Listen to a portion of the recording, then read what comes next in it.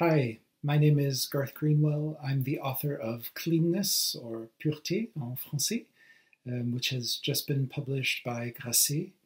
I'm very happy to be part of the Festival Evoquant this year, even if only virtually.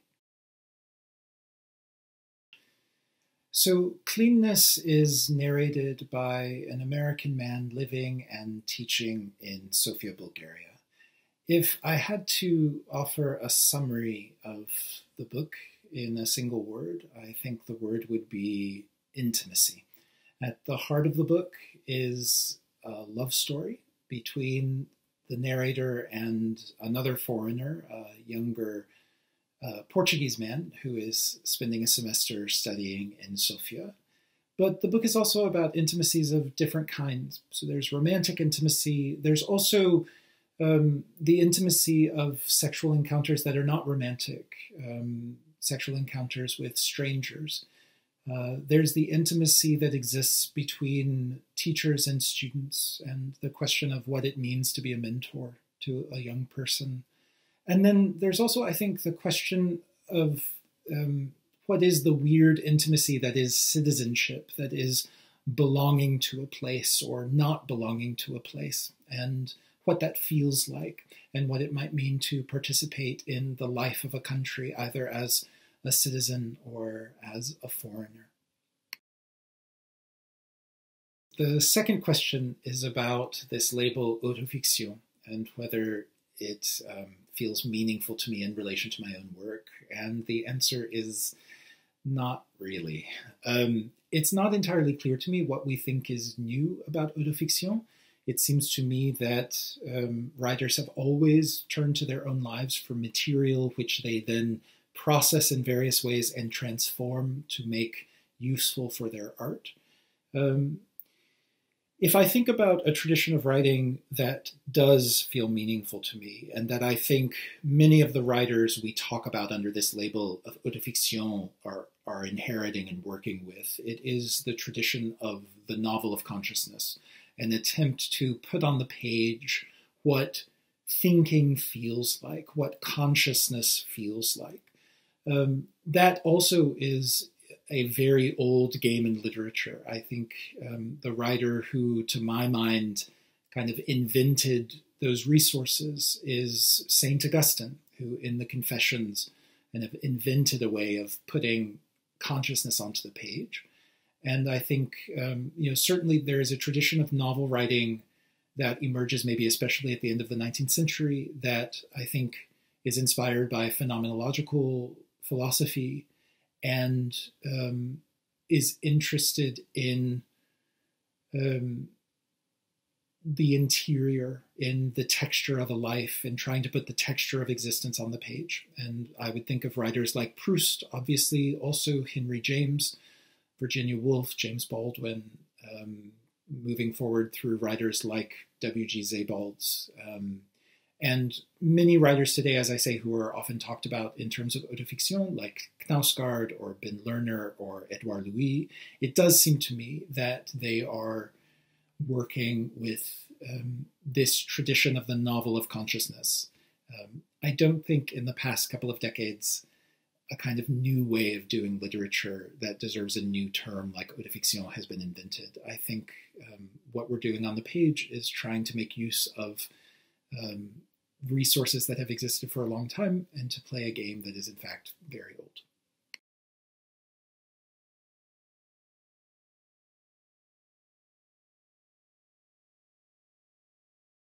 I feel very strongly resistant to any idea of necessity in relation to art, whether art by queer artists or art in general. So no, I don't think that there is some necessity in queer art for the use of autobiography. It's very clear to me, and has been clear since the first sentences that I wrote, that what I am writing is fiction, not autobiography, and that even where my work makes use of autobiographical material or autobiographical circumstances, as it certainly does, that autobiographical material is being treated in a way that I think is maybe analogous to how a visual artist might make use of found material. So if a visual artist picks up a piece of trash from the street and takes it to their studio and paints it and cuts it or pours whatever on it, processes it in various aesthetic ways in order to make it into an object that they then place within a frame or on a pedestal. Well, it seems to me that that piece of reality has been importantly severed from its real context. It's been made into an aesthetic object. In that same way, when I make use of autobiographical material, I'm doing so in a way that is aesthetic. To me, it does feel important, and writers feel differently about this, and that's fine. But to me, it does feel important that if one writes something that one calls nonfiction, that one is declaring a kind of allegiance to the truth. I feel no such allegiance. If I make use of autobiographical material, it's because that material feels to me aesthetically useful. And my books are full of invention. So while it is true that my books may make use of autobiographical material, they are absolutely not autobiography. And there is a clear line for me between the self who is writing the book and the character who is narrating the story.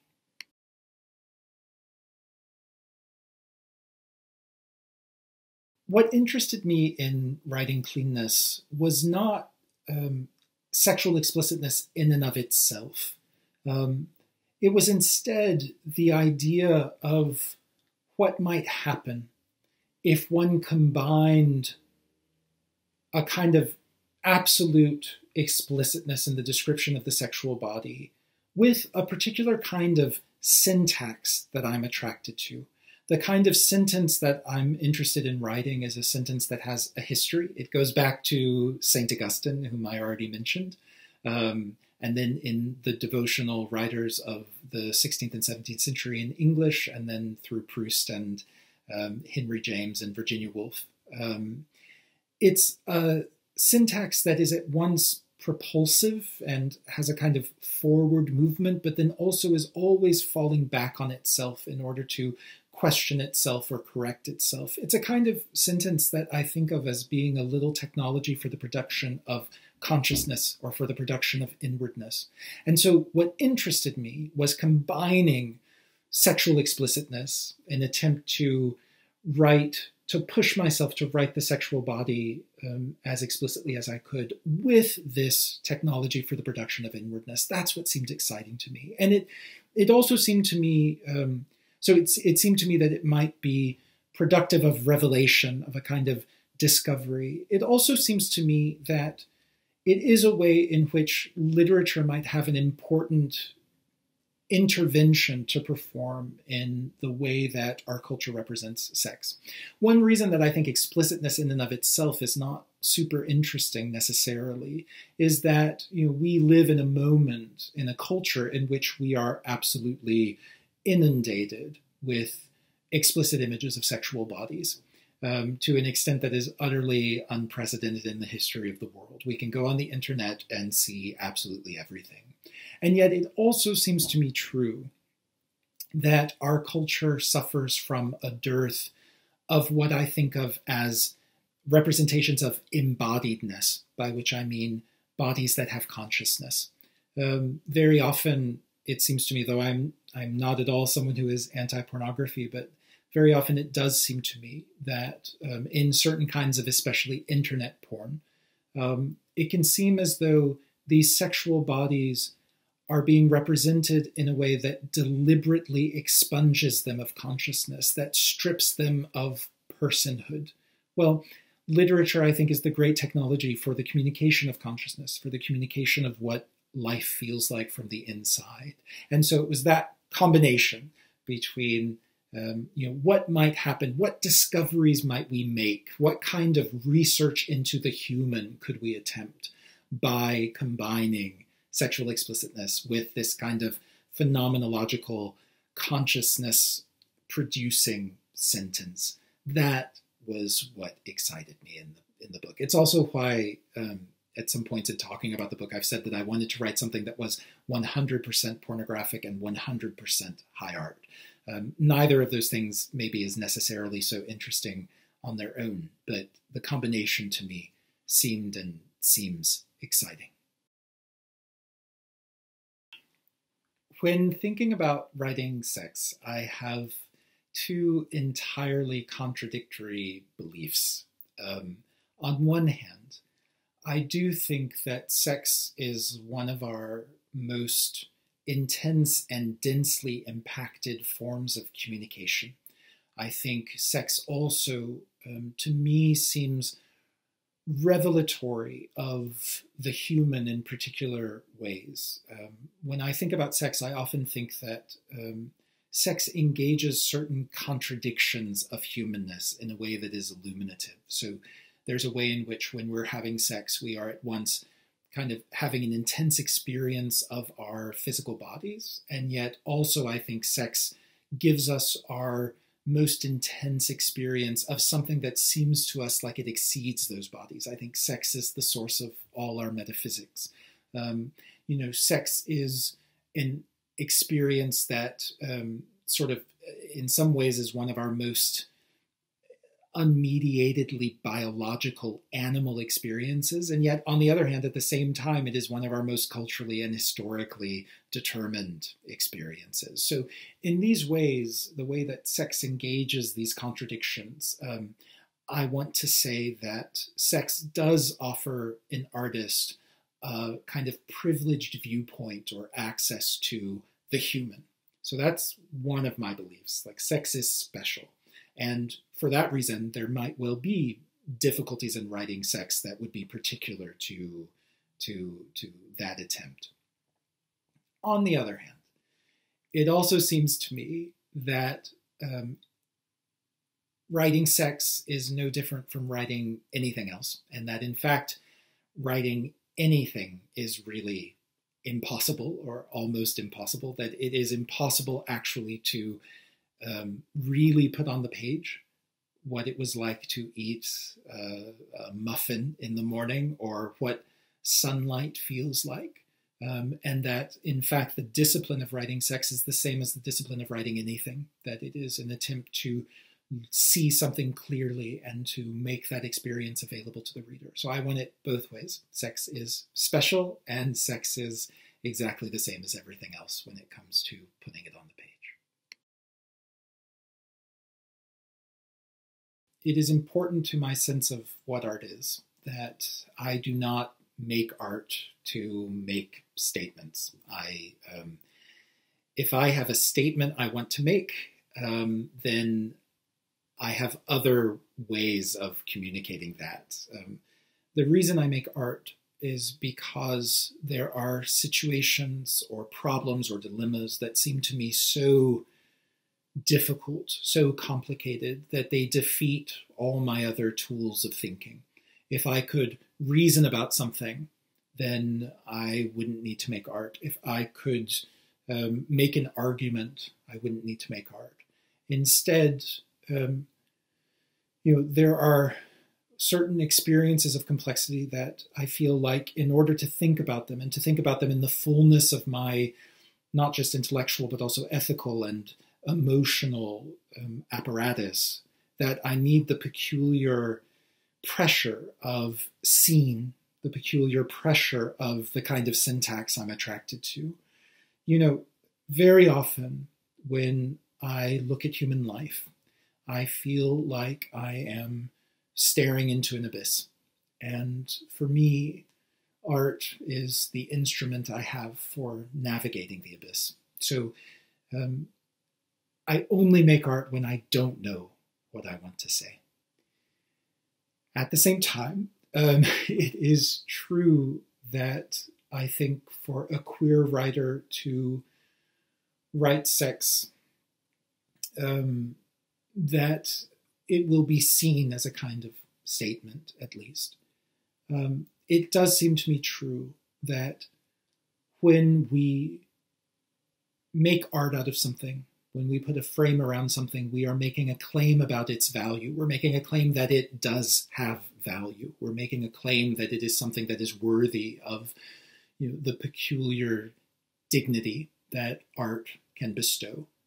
And it does seem to me, even in an age of marriage equality, that certainly in the United States,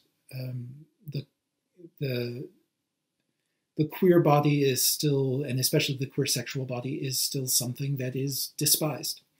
And so I guess I do want to think that one of the things that I'm trying to do in writing that body explicitly, and writing that body also with all of the resources of the English lyric tradition, the English language lyric tradition, that I am taking this body that has been despised and trying to cherish it and trying to lavish upon it a sense of the beautiful. So to that extent, I suppose, yes, it is a claim. It's a claim that this is worthy of our attention, that it's worthy of the ennoblement of art, and that it has a value that, like all human value, is infinite. The answer is that, yes, it is important to me in the sense that I think it is a very dangerous idea, and I think that it is something to be resisted. I value as an aesthetic, as an ethic, as a way of being a human being in the world, I value impurity, something that I aim for as an aesthetic goal, something that I admire as an ethic, is promiscuity. One of the few things that gives me hope about human beings as a species is the extent to which we are excited by mixture, the extent to which we are excited by what happens when you bring together different things, the possibilities that that can create. So that is what's aesthetically and ethically exciting to me. What I hope to do in the book, is to face up to what seems to me true, again, about just what it means to be human and the contradictions that make up the human. One of those contradictions is that I think there is something in us that longs for purity. And as I say, I think that is potentially, while it can be a beautiful longing, it is potentially an extraordinarily dangerous longing, and that if we are over-attached to our desire for purity, we will turn ourselves into engines of destruction. I think there is also a desire in the human for filth. I think there is a desire to bathe in filth. I think faced with this contradiction, and of whole systems of thinking and philosophy and ethics have been predicated upon the idea that faced with these contradictory desires, what we must do is valorize one of those desires, the desire for cleanness, and then brutally repress the other desire, the desire to bathe in filth. One of the things that I wanted to think about in cleanness is what might it look like if instead of what seems to me always the destructive impulse to repress an element of ourself that frightens us, what if instead we tried to imagine what a life might look like that could accommodate that contradiction without attempting to resolve it? What might a life look like that would allow us to value both purity and filth, and allow us to see the ways in which that binary, in fact, when one looks at it hard enough, collapses? So pureté is not a perfect translation of cleanness. There is no perfect translation for the word in any language. It's a question I'm coming against in all of the translations of the book. What I do think is perfect is the cover design and the way that the design sort of brings out this pun or this play on words, wherein in pureté one can find pute. And that, I think, is maybe the deepest argument of the book, or the deepest intuition of the book, that in cleanness we find filth, and in filth we find cleanness. And the question of being a human being in the world is, how can we make a life that can inhabit that truth and allow us to stand in a meaningful relation to other impure human beings?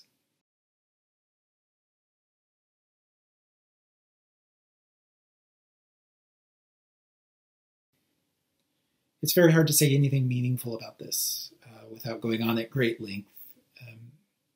What I will say is that I do think it is extraordinary to think about the gains that queer people in certain demographics, in certain very privileged places, have made over the past 10 years. When I consider my own life, I'm 42 years old. I was born in a state where private homosexual relations were criminalized, where it was illegal to have gay sex. I now live in a country where marriage equality is recognized across the land. That's extraordinary. I think it's important also, though, to recognize that that battle, the battle for those rights, was fought at a cost. And that cost came from the fact that the marriage equality movement, at least in the United States, to a very large degree, was a kind of marketing campaign. It meant taking queer lives and packaging them in such a way that the value of those lives could be legible, could be visible to a majority, to straight people. That meant further stigmatizing some of the most marginalized and already stigmatized aspects of the queer community and of queer practices. It seems to me that queer urban communities, not just urban communities, queer communities invented remarkable, beautiful, ethically resilient modes of sociality, often around sexual practices, often around practices of promiscuity. I'm thinking of gay male cruising here. This sort of promotional campaign attempted to expunge from queer history, attempted to clean away from queer history. Well, for me, if that's the cost at which something like marriage equality comes, I think it is too high a cost.